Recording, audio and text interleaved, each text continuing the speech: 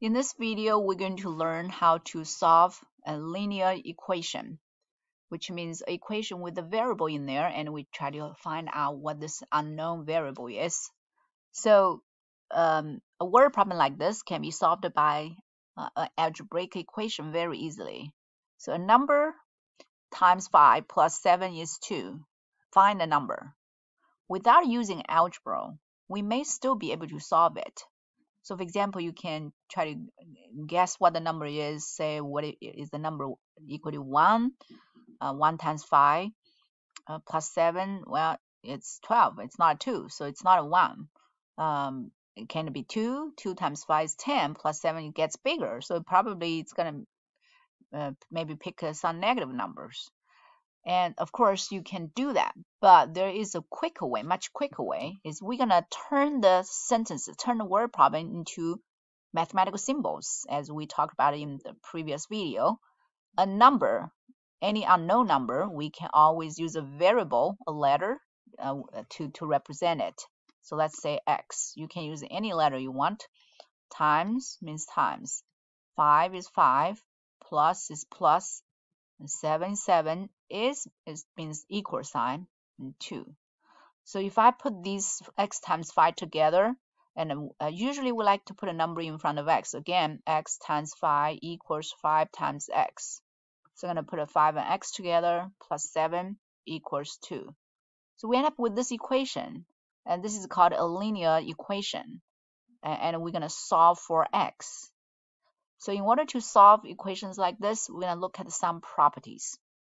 So an equation, because it always has an equal sign, and an equal sign can be considered as a balanced scale.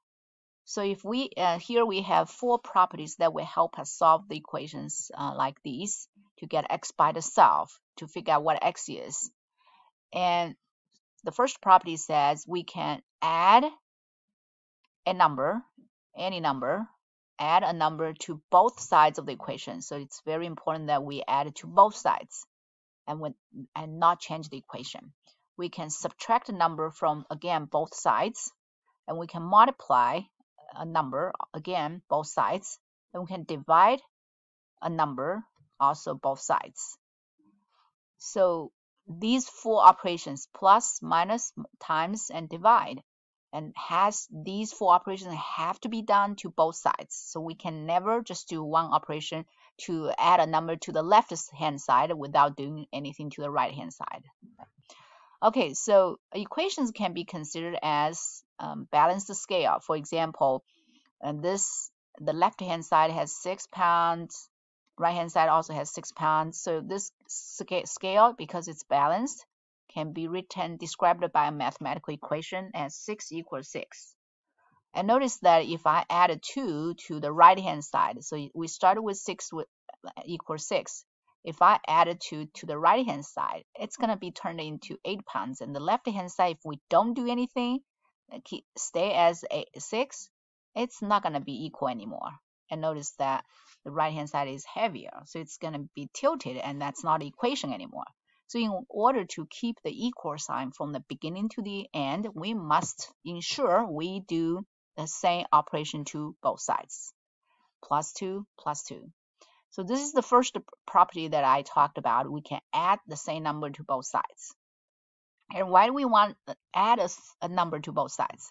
We will see in the following examples.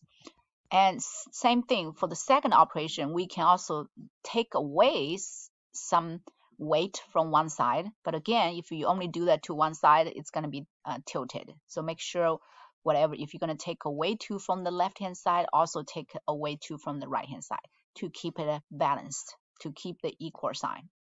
Same for multiplication. So if you have balanced scale, and let's say we double the right hand side times 2, again, it's going to be heavier. It's not going to be equal anymore. But if we also do the same thing to the left hand side, it's going to be balanced. So the equal sign can stay. And the same finally for the division operation. So if we divide one side by 2, which means we cut the weight by half, and that's going to be lighter. And again, it's not going to be balanced. but we want to keep it balanced. So we have to, if you divide the left hand side by 2, you must divide right hand side by 2. So these, I use the balance scales to explain those four